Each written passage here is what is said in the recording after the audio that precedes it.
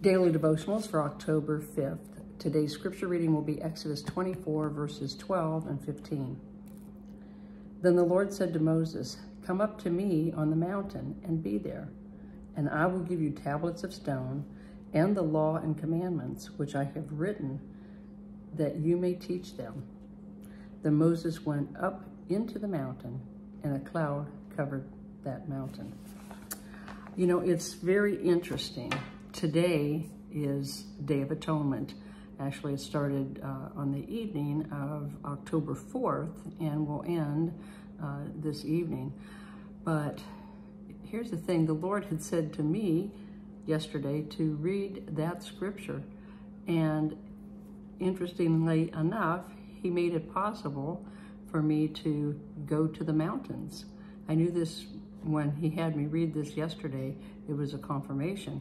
And I believe it's something that the Lord wants all of us to do, is come up to the mountain of God. He wants to show us his commandments. You know, his, remember there were 10, there was the law, 613 rules or laws that you had to obey, and then, which nobody could.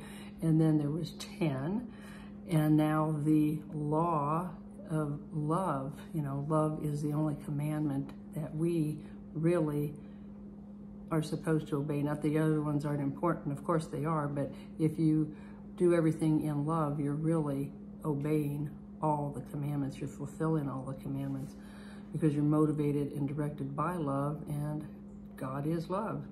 So Moses went up into the mountain, and then he went into the midst of the mountain. And I believe that at this season of the year, this is like the holiest day of the year for the Israel people, and for us as well, for the body of Christ. So we should be setting ourselves aside and seeking God for his direction, and come into his midst, into his presence, seeking his face, wanting, you know, really knowing what is our assignment for this coming year. What does he want us to do? We want to be in total agreement with him.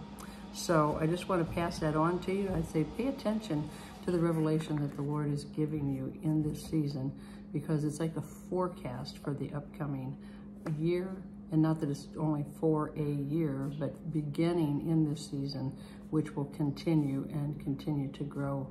All right, and I just pray that you do that you pay attention, and that you believe and receive the grace of God and all that he's wanting to do in your life.